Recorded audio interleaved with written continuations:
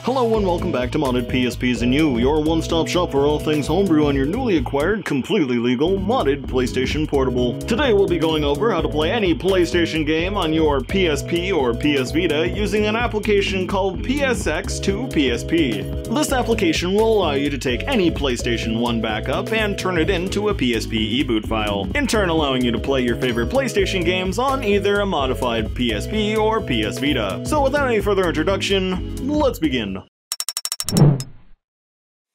First, you'll need to download the PSX2PSP application linked in the description.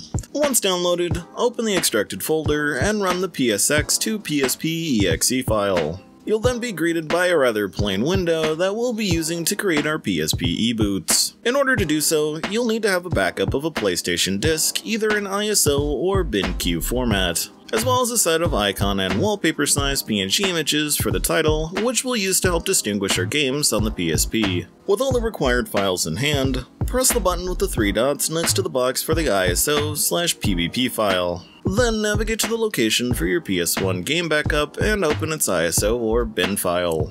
Once selected, the software should automatically fill out the game title and game ID.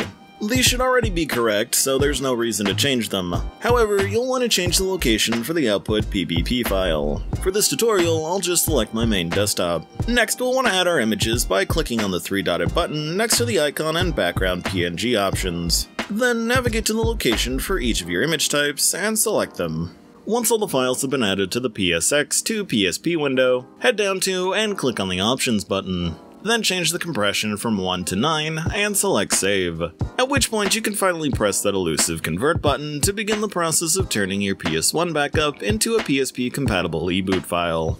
Once the process completes, you should notice a new folder for the game you just converted in the output destination you selected earlier. Now, we'll have to move this folder over to the console. Connect your PSP to the computer using a mini USB cable.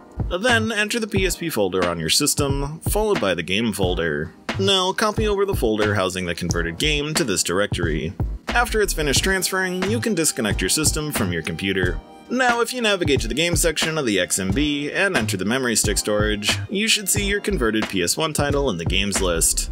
Congratulations, as you have now successfully converted your PS1 backup to a PSP Eboot, playable on both your PSP and PS Vita system. Now, if you enjoyed, consider dropping a like and making that subscribe button glow so that you don't miss any future content. And if you have any lingering comments or questions, be sure to visit our official Discord server, linked down below in case you're interested in stopping by. With that, I'll see you in the next one.